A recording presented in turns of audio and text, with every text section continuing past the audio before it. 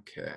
All right. Welcome, everybody, to another introduction to civil engineering class. Let's just knock out a couple of business matters really, really quickly. So all of you should have submitted your project number 3 assignments. That's the flow charts of your different scenarios, and having uploaded those to Learning Suite. And so I got a lot of questions from those, but they were good questions, so that's awesome. Um, Project number 4 is now fair game, and it's out and available for you. And I think you guys are going to really like project number 4 because project number 4 deals with natural hazards and how natural hazards affect our world and affect infrastructure. So I'm going to share with you my screen quickly. This is a web page that you guys hopefully will be able to see here of it's a gallery that my students over the years have developed and created. I do a lot of research using drones and robotics and going into damaged areas after natural hazards, particularly earthquakes. And we try to model what happened. And we use the modeling for other stuff too. This is a cool website, and a lot of our models, even a little mini Mount Rushmore and some fun stuff here.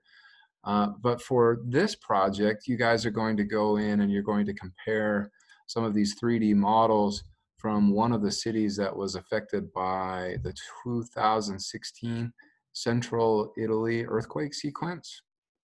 In particular, I think the assignment has you look at a little village called Pescara del Tronto. Just a teeny little mountain village. It was founded like over 1,000 years ago. And you're going to be using these 3D models here to make some observations about the damage that was caused in the city by the earthquake. And so you'll be able to explore and to investigate and to look around.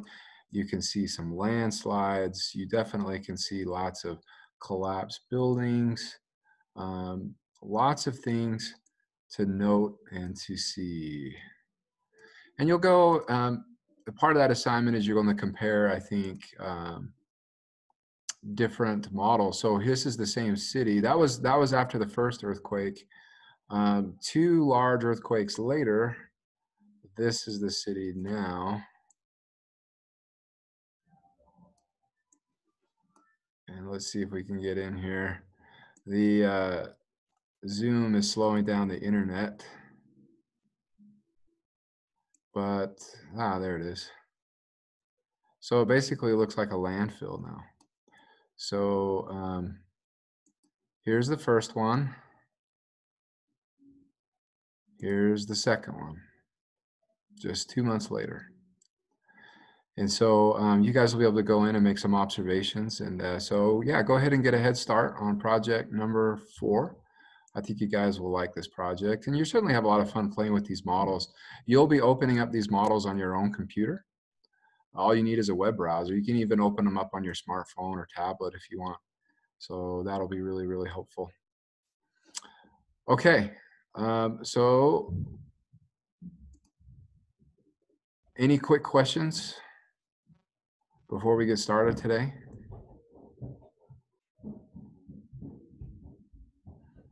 Okay, awesome.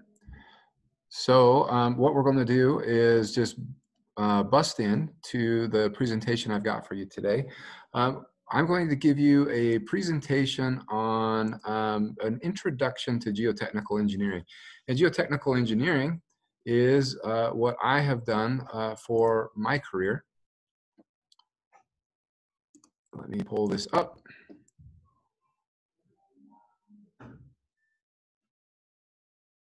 Let's see. Here we go. So you guys should all be able to see this now. Geotechnical engineering is what I did for my career. In 2004, I selected that, went to graduate school. I worked 6 years as a professional engineer. Worked on a lot of cool projects. I actually didn't work on this project.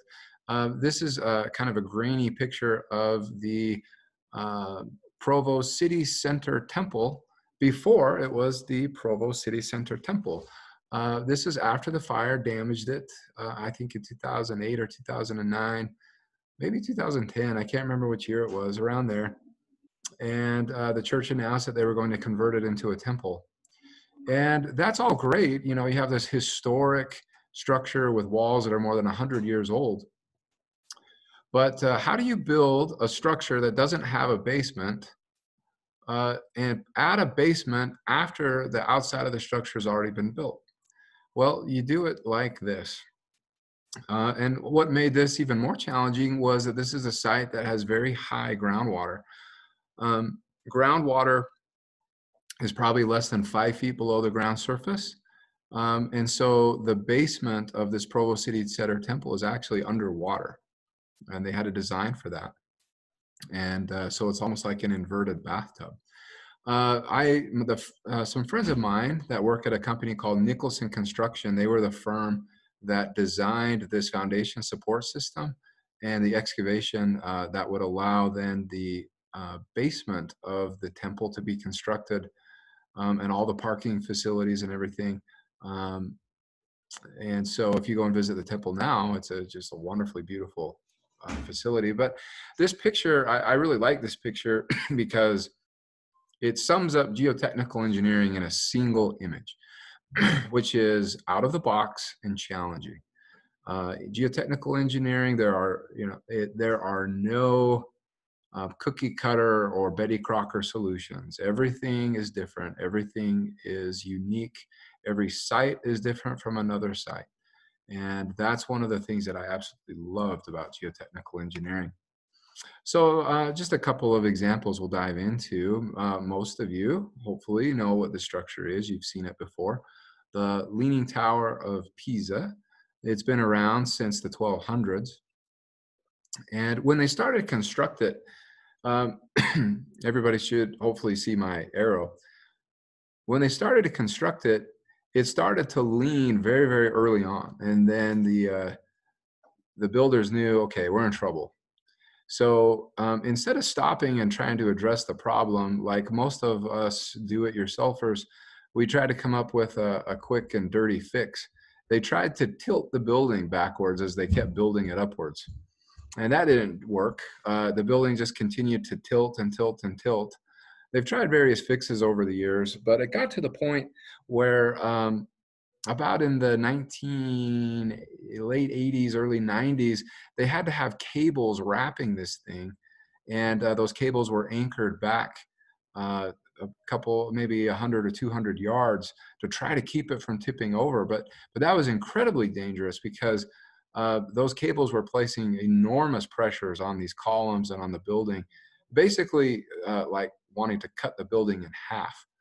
And so they came up with a really clever fix for this, actually.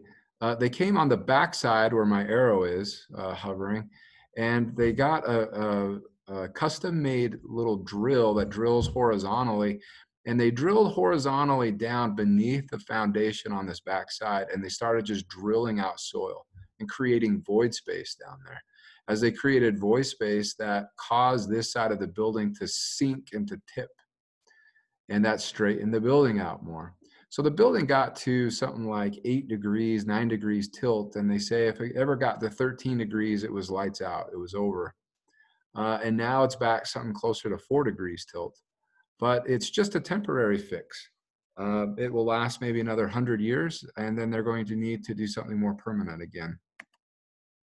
Here's some other buildings that are tipped over. These are apartment buildings in the city of Niigata, Japan, that tipped over in 1964. But they didn't tip over because of poor foundation design. They tipped over because a giant earthquake occurred, and it liquefied the soil on which the buildings were sitting.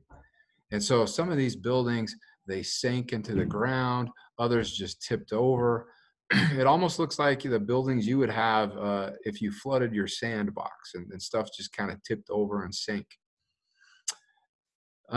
Interestingly, people were climbing out of these windows and walking down the sides of the buildings. It was a mess. Notice how structurally the buildings appear fine. They just tipped over. And so, a tipped over building is not a functional building. And all of these buildings were total losses. So, here's another example of an interesting geotechnical train wreck. This is what's called a tailings dam failure. This was in Hungary in 2010. A tailings dam is a place where wherever you have an open pit mine, or lots of closed pit mines have these as well. Well, when you have a mine and you're just cutting out material, and you extract all the minerals and the metals that you're interested in, you still have a lot of sludge left over. And you got to put that sludge somewhere. And so we build these facilities called tailings dams, or sometimes tailings ponds. And they're just basically slurry landfills, is a way to think of them. And they're huge. They can be 200, 300, 400 feet high.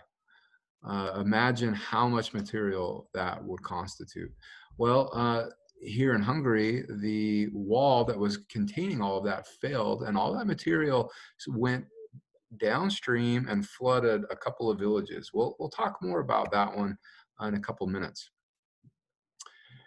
Closer to home, this is a retaining wall failure in New York. This property and yard was built in the early 1900s. They wanted a yard. It's New York City.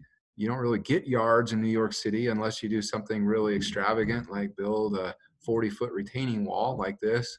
And so they did have a yard, but not for long. This occurred probably within the last 10 years. And there was a particularly wet and rainy season, and the wall failed, and it flooded and ran out onto this little highway here.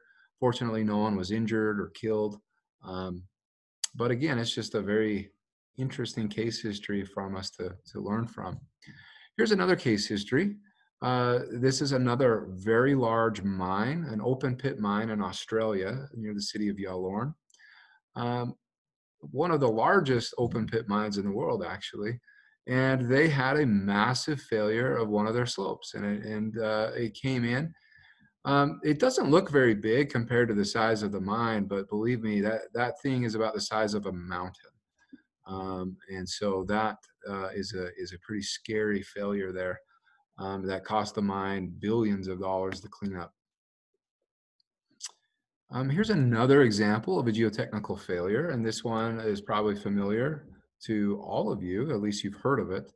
The levee failures in New Orleans after Hurricane Katrina in 2005. So this is a canal that runs through the city, and if you look carefully, the water level in this canal is about the height of midway up these houses.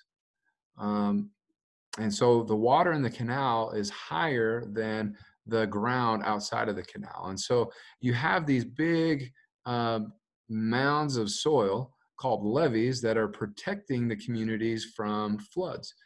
But the levees weren't really kept very well. And they had lots of deficiencies, and they weren't prepared for the storm surge that came from Hurricane Katrina. And all it took was a failure in one place, and the entire French Quarter of New Orleans flooded and resulted in the fatalities of, of a few thousand people. It was a horribly tragic event, but one that we learned a lot from. And it kicked off a massive movement to spend billions and billions of dollars here in the US improving and updating levees all around the country. So what do all these occurrences have in common? Well, they're all soil-related failures. And it's not like geotechnical engineering is the engineering that deals with failure. We try to stay away from failure as much as possible. But the reason I show you these is because they're the equivalent of a train wreck. They're really awful, but you can't look away from it. And so they're really interesting, and they grasp your attention. As geotechnical engineers, we try to avoid those things that I just shared with you. So what kinds of things are we talking about? With the Leaning Tower of Pisa, we have soil settlement. With the Niigata apartment buildings, it's a failure due to soil liquefaction following an earthquake. With the tailings dam in Hungary, it's increased pore pressure and slope instability. With the retaining wall collapse, it was a failure of a retaining wall from lateral earth pressures. With the open pit mine in Australia, that was a slope stability failure. And with the levee failure following Hurricane Katrina, that was a seepage and slope stability problem. So all of these have to do with geotechnical engineering. So really, the fundamental underlying question for today's lesson is, what do geotechnical engineers do? What are geotechnical engineers? So I've boiled it down to a couple of things. First, one of the things that we do most commonly is we design foundations. So most of you probably know that of a structure, the structure has multiple parts. The foundation is the part of the structure that connects the superstructure to the earth. And it's what transfers all the loads from the superstructure into the soil so that the soil or the rock in the earth can support the weight of that structure.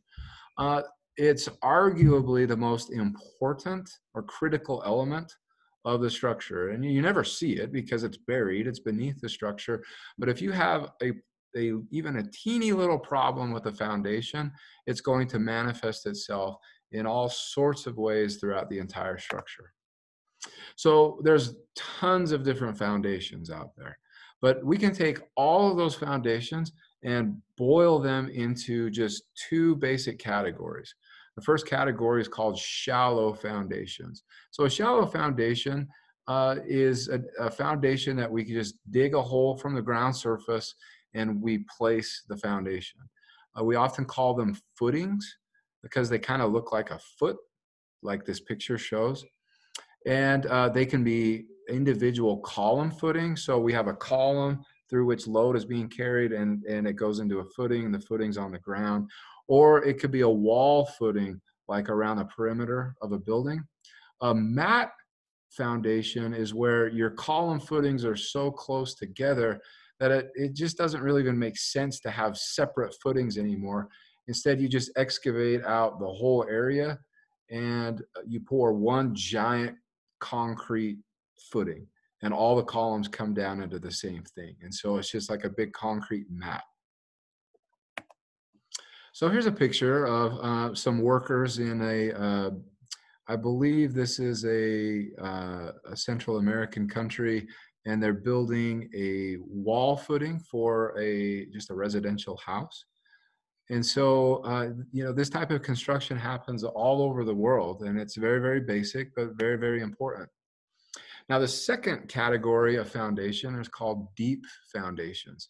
So what if the soil near the surface of your ground is just so bad, so muddy, mucky, soft, gooey, that there's no way it's going to hold up your structure? Well, then we're going to use a deep foundation, because maybe deeper down in the soil, there's a better soil layer, a more competent, denser layer that can support the loads of your structure. So we have to somehow get the loads from our structure on the surface all the way down to that competent soil layer. So we're going to use these deep foundations. So there's different types of deep foundations. There's driven, there's drilled. They have what are called piles or pylons or caissons. And so this picture that you see here is a square reinforced concrete pile that's being driven into the ground. It's up on its end, and this hammer here that's being suspended from the crane is a diesel hammer, and it just sits here and bangs on the top of that pile until it pounds it down into the ground.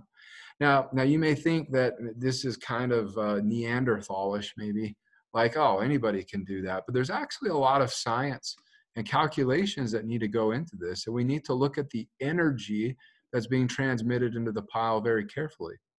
If you put too big of a pile on there, or I'm sorry, too big of a hammer onto your pile, it'll just blow your pile apart. If you put too small of a hammer on there, it's like it's the same thing as like death by Chinese water torture. It'll just sit there and bang on your pile. Your pile won't move, but that hammer is just obliterating the top of your pile. And so you need to select just the perfect hammer that's going to put enough energy to drive that pile down into the soil. Alternatively, you can drill the hole first and then backfill it with concrete and put your steel in, and then that would be a drilled foundation. There's advantages to both, but deep foundations are really, really useful. For example, in this picture here, the developer and the owner of this site, they want to develop a casino and a restaurant right on the shore of this lake. They thought that that would attract customers and they'd make some money off of that. The problem is it's really hard to build a building on top of water. And so you need structural elements that go down to something competent. So they've driven these reinforced concrete piles into the ground, all in the water, and they're also doing it along the shoreline. So there's one crane here that's using a hammer on the shore. You see another crane here that's on a barge, so they can pull this barge out into the water, and that's probably what drove these piles out here in the water. You can see this pile of piles that are sitting here just waiting to be driven. So now once the piles are in place and they're proven and they have their capacities, then we turn it over to the structural engineer and say, here you go. Now you have some really steady elements to build your structure on. Another thing that geotechnical engineers commonly do is design retaining walls or earth retention systems. All of you have seen retaining walls. They're everywhere. They surround us. Anytime you drive through a canyon or a mountain pass, or anytime you drive under a bridge, you always see these types of walls. And those, those walls serve really two purposes. The first purpose is to keep the soil from collapsing down and killing you. The second purpose is to look nice. And so old retaining walls, they were just giant piles of boulder. They took up tons of space and they really weren't that effective. Retaining walls today, because they have structural elements inside of the soil, which we'll talk about in a little bit, they can be very elegant, almost perfectly vertical. And now they design them to be very aesthetic. So for instance, if you drive up Provo Canyon towards like Heber City, where I'm going to go soon for the football game, or towards Sundance, you're going to pass several of these walls, but you may not even notice it because they place shotcrete over the retained soil, and then they come in and they hired artists to come sculpt it and to stain it and paint it to look like the natural rock of the canyon. And so most people don't even realize that they're driving past retaining walls when they drive up Provo Canyon, but it's really quite remarkable. This is a grainy picture, but it was the best I could find on the internet of a wall that was built maybe 15 years ago. This wall supports a new runway that was built at the SeaTac airport between Seattle and Tacoma. They needed a new runway, but they didn't have space for it because it's really kind of hilly terrain. They needed a nice level ground, so they had to create level ground. So this wall is about 75, 80-ish feet tall. And the interesting thing about this wall is it's vertical. There's really no slope to it. And the panels that you see, each of those little gray panels on the outside of the wall, are only about this thick, maybe 6 to 8 inches thick. Those panels aren't doing a thing to hold up the wall. What's holding up the wall are structural elements inside the soil, strips of metal that have been placed in layers in the soil, and they give tensile strength to the soil, so the soil can just hold itself up. And so those little panels that you see on the outside of the wall are just there to keep the soil from eroding away on the surface. And so you can create I mean, you can go as high as you want. I mean, at the time, this wall was the tallest MSE. It's called an MSE wall. It stands for Mechanically Stabilized Earth Wall. It was, at the time, this was the tallest MSE wall in the world. We've surpassed that now. I'm not sure which what the tallest wall is to date, but it's definitely taller than this one. And it's just absolutely remarkable how tall we can go with these MSE walls. A third thing that geotechnical engineers do is we design pavements and the subgrade systems for those pavements. In all of my career, 6 years as a consulting engineer, one of the things that I did the most was help work on transportation projects. So bridges, overpasses, and pavements for roads. That's because there's so much demand for transportation today. So if you're ever driving down the road and you hit that pothole and it about rips your car to pieces and you curse, don't blame the transportation engineer, blame the geotechnical engineer, because that's a sign of poor subbase. Or, well, it also could be that the road needs to be replaced and the Department of Transportation is just waiting. But we all know that in the state of Utah, um, they're always doing construction on the road, so that wouldn't possibly be it. But anyway, the subbase here that are that you see in these pictures, these machines are laying out the subbase, they're compacting it, they're watering it, and it's all very carefully designed so that it can be optimal in supporting the pavement materials that are placed on that soil. So hopefully it'll delay the onset of cracking and ruts and potholes. If any of you have ever driven on I-84 up by Boise, so like between Meridian or Nampa and Boise, you know what I mean by ruts, right? It's if you change lanes, you actually catch air when you drive those roads. So that's really scary. Okay, something else that geotechnical engineers do commonly is design tunnel systems. Now, not all geotechnical engineers do this because this is kind of a specialized thing, because you have to have a very strong background in engineering geology as well as geotechnical engineering, because you're dealing a lot with rocks. And so, but the design of tunnels is really, really fascinating. So if you think about it, if you've got to get from point A to point B and you've got some obstacle in your way, whether it's a mountain, whether it's a big city that's highly congested, or it's a river or something like that, traditionally we think, okay, we'll go over it or go around it. But sometimes those aren't the most cost-effective way to do it. Sometimes the most cost-effective solution is to just go through it or to go under it. And that's where tunnels come into play. Now, if any of you have been to any of the large cities on the East Coast, like Boston, you've driven through tunnels. You know exactly what I'm talking about. I mean, tunnels have been around for a really long time, but we don't build tunnels anymore by sending, hordes of workers in with mattocks and picks. And they're bracing up everything with timbers, and it's not 1840 anymore. Instead, we use very sophisticated machinery called tunnel boring machines, TBMs. These tunnel boring machines act like moving factories. Imagine like a giant worm that is like anywhere between 10 to 50 feet in diameter.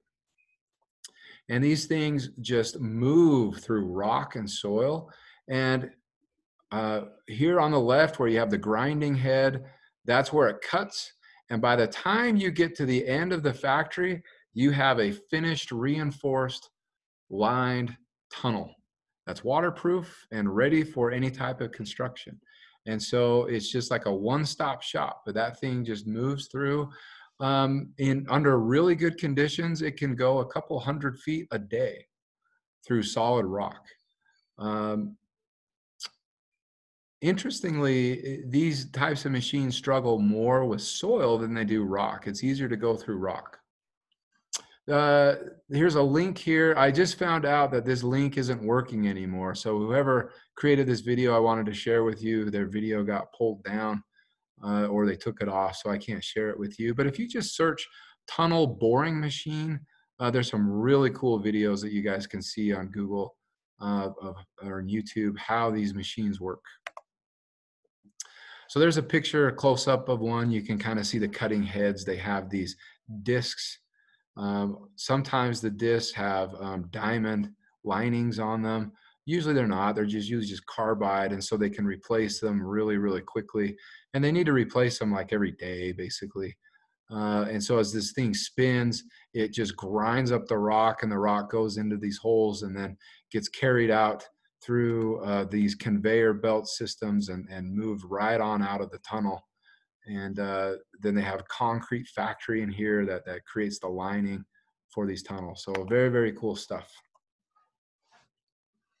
Okay, another thing that engineers, geotechnical engineers, do very commonly is we engineer stable slopes. We deal with slope stability. So people always want to build on slopes for some reason. It's something about being right on the edge, having this tremendous, awesome view.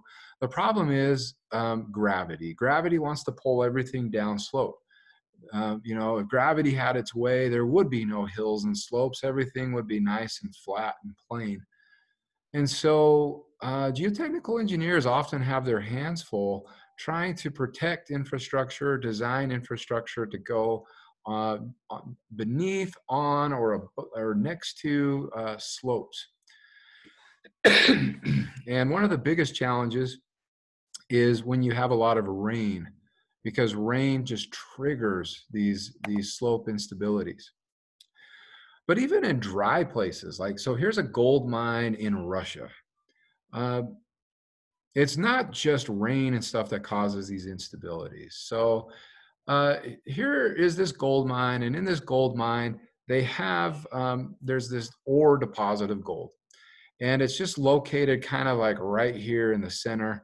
And you know, if the owner of the mine had his way, he would just go straight down and get the gold. And because that minimizes how much money he has to spend cutting material away, and he can just go straight after the gold. But the problem is you can't do vertical cuts. You got to remember that these walls here are several hundreds of feet high. In some instances, like with the Kennecott mine, the walls are a couple thousand feet high. And so we're talking about millions of pounds of force and tons, just millions of pounds of stress that are down here in this rock. And so if you have vertical walls, everything will just come collapsing in. So an engineer has to optimize, what do we make the side slopes? How much do we have to slope the sides to keep the mine safe and open, but minimize the money that we lose by doing that? Because we just want to chase the ore, that little nugget of gold that's in there.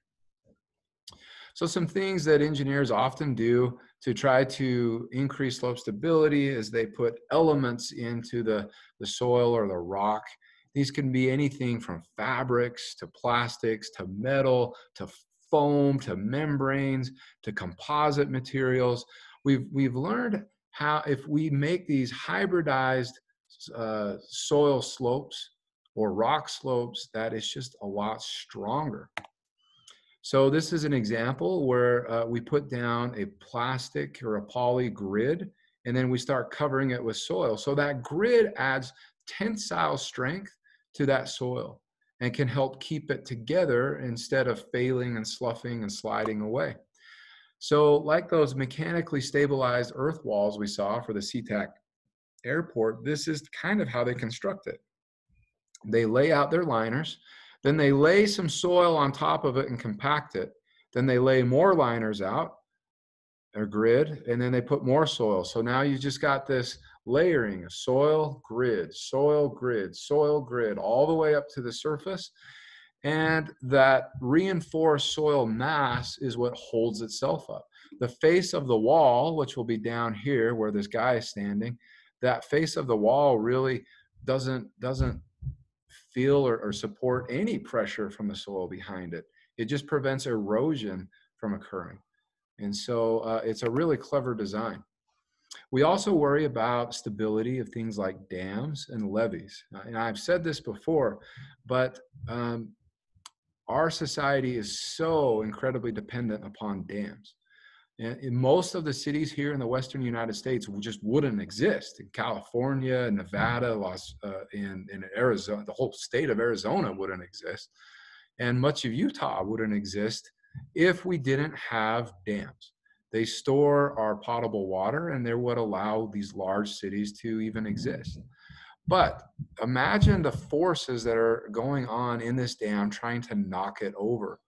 And so geotechnical engineers are the engineers that design and engineer these things so that they don't fall over and they can keep our communities safe. It's the same with flood control levees. So we're getting close to the end here. Let's just jump back into the train wrecks, the geotechnical failures, because I know these are really kind of the fun things to talk about. So if we have foundation problems, whether we have settlement of the ground, where the ground settles and shifts down, or we have heaving. In other words, there's some soils that when they get wet, they swell and they heave.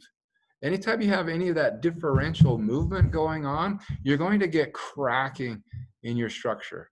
So you'll see stuff like this. And if you guys go to like old parts of cities where they have all these brick lined stores, you'll see stuff like that all the time in these old structures. And that can occur either because the foundation settled or because the foundation heaved. Very, very common issue to deal with geotechnical engineers. You know, in your more extreme cases, you have the settlement like the Leaning Tower of Pisa.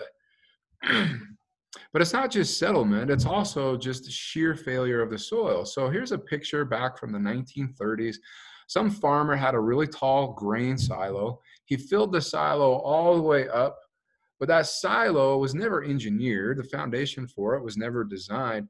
And the soil beneath that silo was not strong enough to physically hold all of that weight from all of that grain. And so what happened was that grain created a driving force in the soil.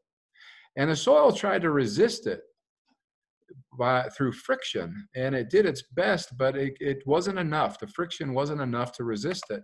So you ended up sliding along this plane here, and the whole thing just tipped over, and you got this big heave of the soil off to the side of it. This is what we call a bearing capacity failure. And bearing capacity failures are like the big no-no in geotechnical engineering. We avoid these things like the plague because once you fail that foundation, you're not getting it back. The soil is in a weakened state and it will support much less load from that point on. Now, you might look at me and say, Dr. Frankie, that's all great, but that's the 1930s. This is 2020. That kind of stuff doesn't happen anymore, right? Not necessarily. This is a picture of a tipped over building within the last 10 years from China. Here's another picture of it. You can see the piles sticking out of the bottom. So this was a combination mat and pile foundation.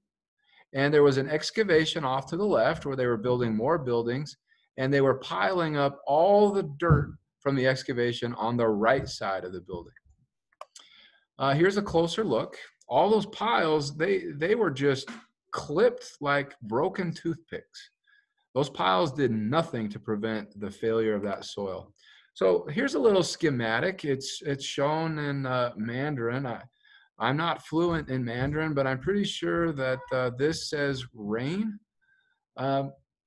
So here's the building. Here's a schematic of the excavation. And you can see all the soil that they were excavating, they piled on this side. So they had heavy rains, and the rain got the soil wet and it increased the weight of that soil. And that weight all was just trying to drive and push itself and spread out because of gravity. So it wanted to go back into this hole, basically. And this building is in the way.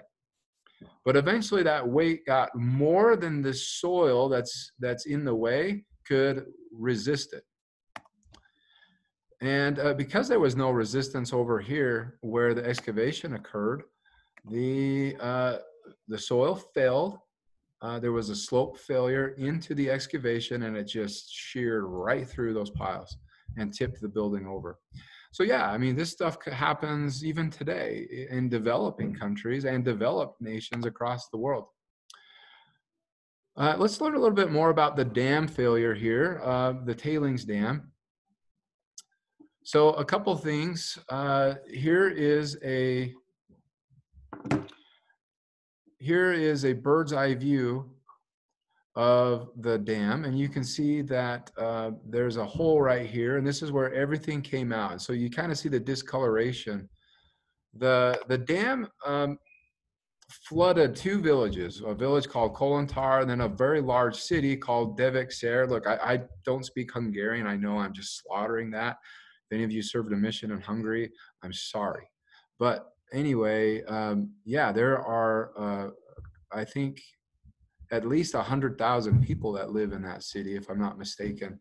And they got buried. They got buried by this toxic sludge from this tailings dam. And this stuff is carcinogenic. And it buried portions of these communities under a couple feet of this stuff. And so there's really no recovery from that. These cities had to be completely abandoned, which is a tragedy. And so geotechnical engineers have to always be on guard for this kind of stuff. Maybe you heard more recently about one of these happening in Brazil. And it took out an entire little village of all the miners that were working on that tailings dam. So these things are continuing to happen even today. Another example of a landslide in Japan this time. I have a link here to a YouTube video. We'll see if we can pull it up. Now, they knew the landslide was occurring. They had sensors in. They could plot it. They could see that it was happening.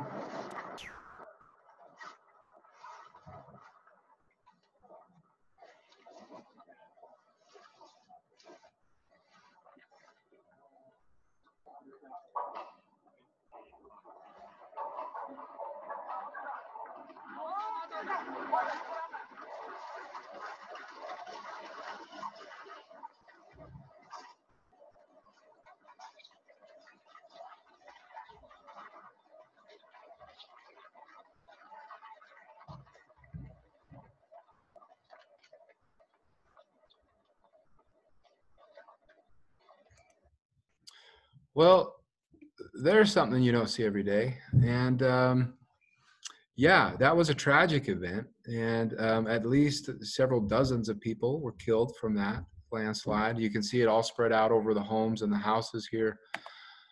Here's another community that was impacted by a slope failure. The final thing I want to talk about is soil liquefaction from an earthquake. We won't talk about this in the undergraduate courses, but in my 545 class, we talk about soil liquefaction in depth. You know, for now, just think of it as where the soil turns to like quicksand because of the earthquake. Here's another quick little video. This was recorded in 2011 in Tokyo, Japan. Okay, we have earthquake right now, and this is actually moving. You see the cracks moving?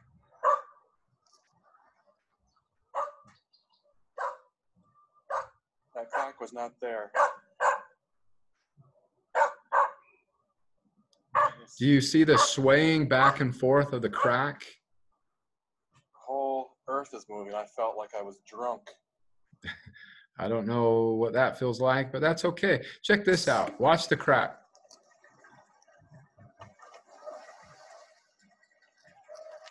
Crack is just moving. I can scoot forward. It's almost like waves. Watch this. Because I didn't know what was going on. I could just feel. Oh, here we go. Right here. Here's coming up to the sidewalk.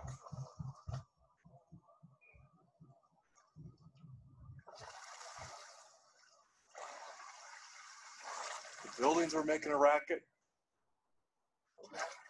I seriously thought I was sick first because I didn't know what was going on. I could just feel like I was disoriented, stepping over another crack. So you guys can see what's going on there. Hey, everybody, let's raise your hands. Professor Frankie? Yes. Never mind. I was just gonna ask if we should take attendance now. Yep, let's do it. You got me. Okay, everyone keep your virtual hands raised, please. So soil liquefaction occurs because of earthquakes, and it can cause some pretty serious damage, right? You see things like cars buried in the middle of the road. Liquefaction doesn't really kill anybody, but it can really cause serious damage to infrastructure that's built around where the liquefaction is occurring. And so, but it can kill people if it is occurs in conjunction with slope instability. So, for instance, in 1964 in Alaska, the Anchorage earthquake there was massive. Soil liquefaction occurred right beneath downtown Anchorage, and it caused what's called the L Street landslide that took like a huge chunk of downtown, a few blocks, and just ran it right out into the Prince William Sound, right out into the ocean. And so, yeah, some people lost their lives in that one too. And so, we do have to engineer and design and try to predict when liquefaction is going to occur. So that's all I have with the presentation today. I've got just a couple minutes, maybe 1 or 2 minutes to answer any questions you guys might have. Do you guys have any questions? How do you like design around the liquefaction of soil? Well, we try to predict when liquefaction is going to occur and if it would occur for the design earthquake at that site. And then if we predict it will, we try to improve the properties of the soil so that it won't liquefy in the earthquake. So we change the soil. Good question. So how does one change the soil? Would you just bring in a bunch of dump trucks with different types of soil, or? Sometimes, usually we just make the soil more dense. Liquefaction only happens in soil that's really, really young and really loose. But if we could just get the soil to be compacted really tight together, then it's not a problem. And so often we just have to densify the soil. Any other questions? Professor Frankie, there's a question on chat. Okay, again, I'm not looking at chat because I'm reading or I'm giving the It's presentation. from Trevor. Uh-huh. He asked what kind of foundations are used in areas like Minnesota that have clay? Yeah, good question. So if it's really stiff clay, you can use shallow foundations and they'll work just fine. If it's goopy clay, then you've got to use deep foundations. I know in Minnesota, they use a lot of deep foundations. I know some of the engineers there that work for the DOT, some professors at some universities up there. Yeah, they specialize in deep foundations up there. They're really good. Okay, any other questions? I had one question, Professor. Sure. So in the terms of like geotechnical engineering with like dealing with some of these, as you said, like train wrecks sort of things. So to kind of prevent these things from happening, is it more so a case that in the beginning when you're actually building it, you need to make sure you do it right? And then if you didn't, then it'll collapse later? Or is it more so you also have to tend to it throughout its lifetime to kind of, like you said, like examine it, make sure something's not the issue? And how do you kind of just make these things actually last like a long time? That's a good question. The short answer is kind of both, but more of the upfront design. If you build and design a foundation right, it should last for the lifetime of the structure. But there are certain soil conditions that can be really tricky and dangerous. For instance, I worked on a medical facility in eastern Idaho called the Port Neuf Medical Center or something like that. It's just a big hospital up there, I think in Pocatello or something like that. And the soils around there are wind-blown silts that are called loess. And loess is a tricky soil because If it gets wet, it collapses. And you can have enormous settlements if it gets wet. And so when we made our recommendations to the owner and the structural engineer for that hospital, we said, by all means, do not wet the soil. Keep it dry, and then you should be fine. A couple years later, I was driving through and I looked up and I said, see, I worked on that structure right there. And then I saw all these huge sprinklers just spraying all over the place up there, you know, and I'm like, oh my gosh. Okay, so they're going to ignore our recommendation. And if they're going to do that, then they're potentially encouraging big settlements occurring in their soil. Not from the little trickle down of the sprinklers, but if they had a sprinkler line break, for instance, and you got serious water coming out in one spot, that soil would just collapse. So that's just one example. But most of the time, it's just focus on the design up front and make sure that it's constructed according to design. Anyway, okay, guys, this was a really fun opportunity to share with you what I am passionate about. If you have any other questions about geotechnical engineering, you can approach me or any of the other geotechnical faculty here. There's Professor Kyle Rollins and our department chair, Professor Norm Jones. You can approach any of us and we'll be happy to talk with you more about it. But with that being said, we are going to end class, and good luck on project number 4, and I'll look forward to seeing you guys next week. Thanks, Dr. Frankie. Thank you. Thank you. See ya.